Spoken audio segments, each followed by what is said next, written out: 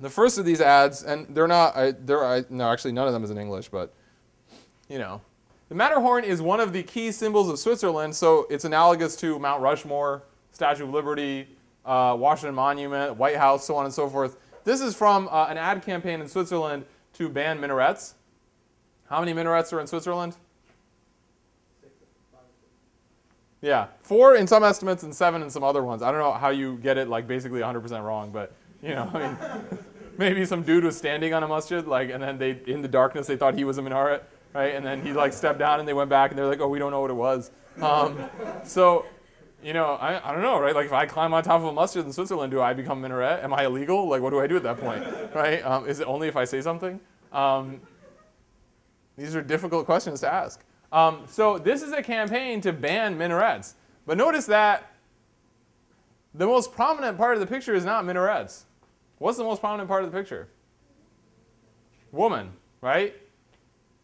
Where is she in the picture? What's up? Front and center. Well, front. See how she's being made to stand in front of the Matterhorn, and so is the mosque, saying what? Not just encroaching. Encroaching is like she's like tiptoeing up to it, right? Like this is like Blocking out. She's like standing between you and the Matterhorn. She's like, if you want to climb that mountain, you get through me. And she's really big and scary. She doesn't have any eyes, so she's like 400,000 feet tall. Because I don't know how big the Matterhorn is. Someone want to look it up on Google? I would appreciate that. You don't really have to do that. Same ad campaign, another ad. I did this workshop at UNC last week, and someone pointed out that these look like spears, and I actually never thought of it that way. Most of the people who frame this say they look like missiles. They're on the Swiss flag, right? But if you look at the minarets themselves, have you ever seen a minaret that pointy? Like, seriously, that looks like a dangerous minaret, right? Like, you know, I'm just saying, right? Like, you do not want to land on the, I don't know how you would land on the minaret, but just, you know, in case somehow, you know, sometimes there's weird things happen, you have a bad day. You don't want to land those minarets. There's more minarets in that picture than there are in Switzerland. But nevertheless, it's enough of a danger that there's an ad campaign. What happened to this referendum? It passed. Yes, it passed. Building minarets is illegal in Switzerland. This one is not as objectionable, actually, in terms of blatant racism. Vlaams Belang is a right-wing Belgian party, and all this ad is really saying is that you've got 3 parties, Christian Democrats, liberals, and socialists. There is an alternative to them, and it's sort of the see no evil, hear no evil, speak no evil kind of motif. The point being that there is a problem. What's the problem? Political correctness. Keep going with it. What else is the problem? Immigrants, Muslims, people who are not Belgian. And none of the mainstream parties will say that because they are afraid. This is the same theme that a certain congressman, who will go unnamed, used as a defense for his hearings. He said that the only reason people don't want to do this is because they're being politically correct. So it's the same motif, and this is where I want you to see that the language that's being used in Belgium is the language that's being used over here. And it's not merely a coincidence. There is an actual back and forth between it. This one is my favorite one for sheer retarded audacity, because it's just unbelievable. So this is basically saying that if we don't stop immigration, we are going to end up on a reservation. That's flipping and manipulating history in so many ways. It makes your head hurt if you think about it, right? Abdullah up here is just like, what is going on, right? This is like, that doesn't make any sense. You just want to be like, you need to take a history class. This ad is saying that if Italians don't stop immigration, they're going to end up like Native Americans, meaning that they're going to end up in reservations in their own country. For those of you who have been following the immigration debate in the United States, one of the proposals that's come out of the Democratic Party, and occasionally some Republicans, is that we should reform the system, but for everyone who's already here, who's illegal, we should just naturalize them, because it's too much of a headache to figure out what to do with 10 or 11 million illegal aliens, right? Yes? So her question is, how does this ad relate to Muslims specifically, and where is immigration coming from? 2 things. One is the Northern League is an Italian secessionist party that advocates independence for northern Italy. So the industrialized and wealthiest heartlands of Italy, which are basically in the north where most of the major companies are based, they're advocating for separation because they even think that southern Italy isn't really European. So Naples, Sicily, Sardinia, these places are not actually really Italian like we are. We should be separate. Second point is, yeah, most of the immigration is from North Africa, there's also immigration coming from the east, from people who go from Albania to Italy, for example. And this is the point where race and religion get fused. It's not just that they're Muslim, it's also that they're ethnically other. And this is why the attack is partially, it is against a race or ethnicities that look different. It's also against a belief system. That's seen as so much of a threat to Italian society is going to do this. To go back to the point I made previously about naturalization, there was an ad campaign against a proposal in Switzerland to have mass naturalization, which was basically to give amnesty to people who are already illegally in the country. And this is, there's two ads. This is the first one.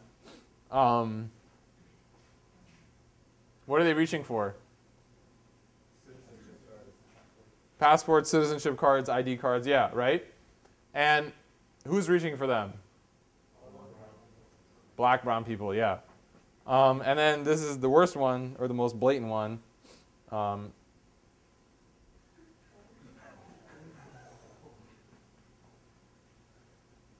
I want you to think about that, right? Because this is an ad that appeared in public places in Switzerland. So if you're in a public place and you identify with the black sheep, right, or people are going to identify you with the black sheep, you're going to feel like you don't belong. Even if you are a citizen, even if you're legally there, you feel totally marginalized. Even if this doesn't represent the majority of people, the very fact that you're seeing it is deeply alienating. And I mean, if you look at the sheep in the background, they're kind of like, they're ambivalent. They're very confused about this, right? They're like, should he be doing it? But it's almost sort of like someone's got to do it, right? And you might be afraid too, but we're going to do it. And, you know, for more security, kick him out or, you know, boot him out. Make sense? And I think this is, and this is a point that I want to really focus on. The most interesting thing about the kind of discourse around Islam and Muslims that we're seeing right now is that it inverts reality. Not just in the way of that weird Italian ad that inverts everything and has given several history teachers mild heart attacks. The Muslim world is in no way a competitor to the West in any economic or political sense. It's a heck of a lot poorer. It's fragmented. It has no organizing bodies. It never acts with any unity of purpose or will, right? And yet, the way in which the narrative goes is that Islam, Muslims, immigrants, the other, are so deeply threatening that it goes beyond the narrative and the reality of terrorism, which is a reality, to an existential threat, right? Nazi Germany was an existential threat because it was sufficiently powerful that it took major world powers to take it down. And 400,000 plus Americans died in the process. Radical Islam, while dangerous, is in no way an existential threat to Western civilization. It is unable to hold on to a single state. It was based in a collapsed and failed state. It has no political vision. It is rejected by the majority of Muslims.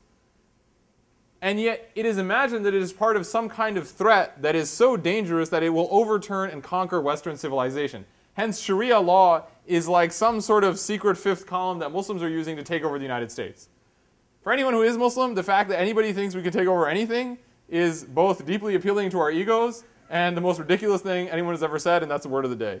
For those of you who are at Jummah. Ridiculous was the word of the day. For those of you who are not at Jummah, my khutbahs are weird. That's all I can tell you. I want you to think about this. So I'll give you two statistics which are sort of indicative. The market capitalization of Apple, like the computer there, or Google, combined, is greater than the economy, the entire gross national product of Pakistan, which is the second most populous Muslim country in the world.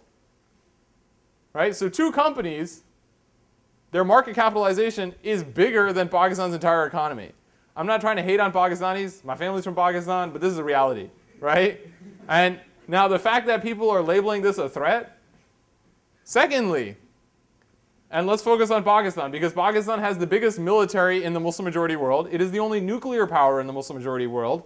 Therefore, it is probably the most dangerous Muslim country if you look at it from that perspective. Its annual military budget is smaller than Harvard's endowment. That's the reality of how this plays out.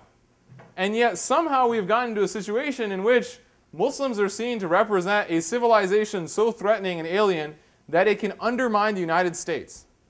And this is the problem. Going from actual threats associated with terrorism, which also target Muslims, right, to this sense that all of Western civilization is about to go down. This is not a united discourse. There are a lot of different streams and fears that feed into it. And the way to respond to it, there's actually, I have about 5 or 6 ways to respond. But one of the key things to realize is that people are identifying different things about Islam that they find unsettling. So as long as we recognize that there is a real sense of anxiety around Muslims, a lot of it premised on terrorism and that reality, as well as the behavior of some Muslims in the Muslim majority world, right? So what is done, for example, in the name of Sharia in many places in the Muslim majority world, as long as we recognize that that's a reality and that there is real anxiety, there are ways to push back.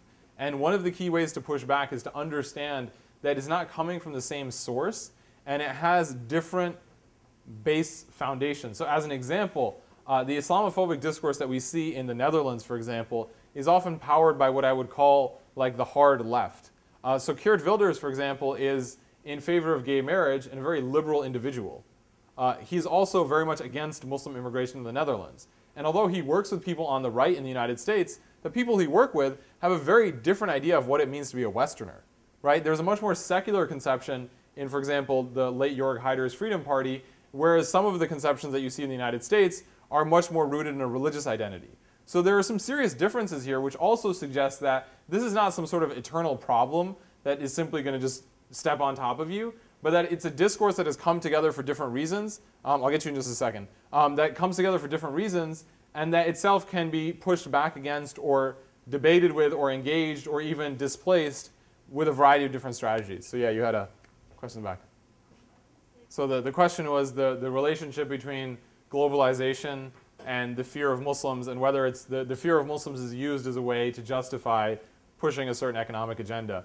I would say 2 things, which I think are really interesting. One is, if you remember over the whole Park 51 thing, Newt Gingrich said that we won't allow them to build a mosque near Ground Zero until we can build a church in Saudi Arabia, therefore saying the essence of America was a Christian church, which I'm sure a lot of people appreciated. But for any of you who have been to Mecca, like after the actual Grand Mosque in Mecca, what is the most prominent thing?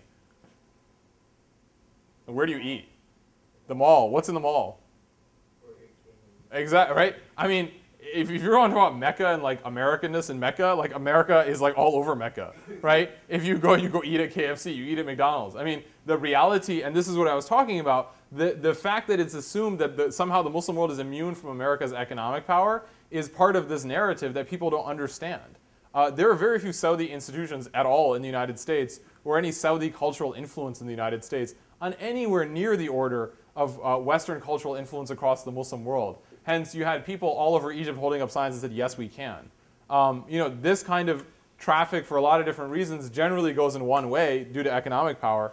The second point is I actually think that a lot of the people who are afraid of Muslims are unsettled because of globalization, because they themselves are losing because of it. So a lot of people in the United States have seen their incomes stagnate and their economic position and clout frozen. So the fact that you can feel like that a white American can feel like their country is being taken away from them is not an abstract scenario. It comes out of a real feeling that you are not moving anywhere economically or socially, and apparently people who are very different from you seem to be doing well. So all the anxiety around China, there are real economic anxieties, I think, at work here, which power cultural anxieties in the sense that I don't have a role in my country anymore. It's not my country anymore. And so I do think that there is globalization there, but I think paradoxically it goes in both directions. But I do think that in the Muslim world, too, it's a big fear of the sense of being economically colonized or recolonized or continue to be colonized. I mean, however you want to look at it. So thank you very much. That was part 1 and 2. I'm just kidding. And inshallah, after we pray, we'll have part 3.